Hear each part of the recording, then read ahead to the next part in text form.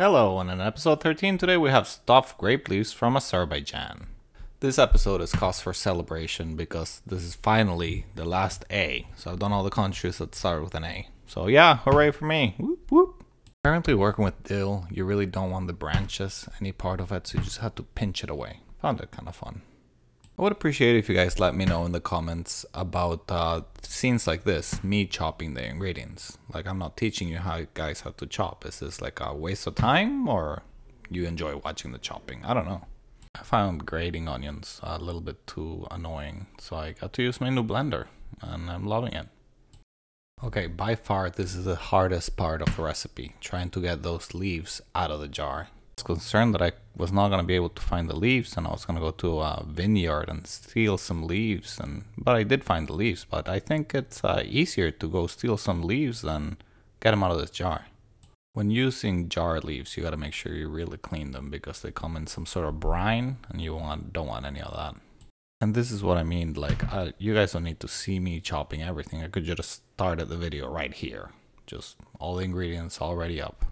And I'm also doing a little experiment on this video, filming it horizontally for the first time.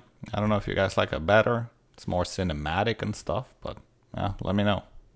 Okay guys, now that I'm editing the video, I can really see what I'm doing. As you can see, the leaf has two sides, a shiny one and not so shiny side. Now, you're supposed to put the shiny side down, facing the table. So I'm doing it wrong here, but it still works. I'm gonna fold them like a burrito, and you're good to go. Just do it all. This might come as a surprise to you guys, but English is not my first language. And editing this video, I figure out that leaves, it's spelled differently depending what. L-E-A-F for one leaf.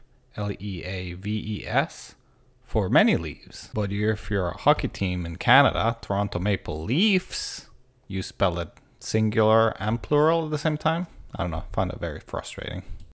This is another recipe that, according to my sister, my abuelita used to make when we were little kids. I have zero recollection of this, but she says she dreams with it. Not with it, about it. I read that this dish is usually served with bread, and I got no fancy bread at the time, so I just serve them with regular bread. So older son likes it, no surprise here. Middle son, let's see.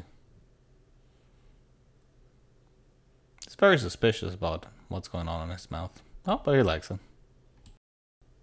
Youngest son, I had to edit some of the chewing. I had to fast forward the chewing because there was a lot of chewing. He liked it at the end.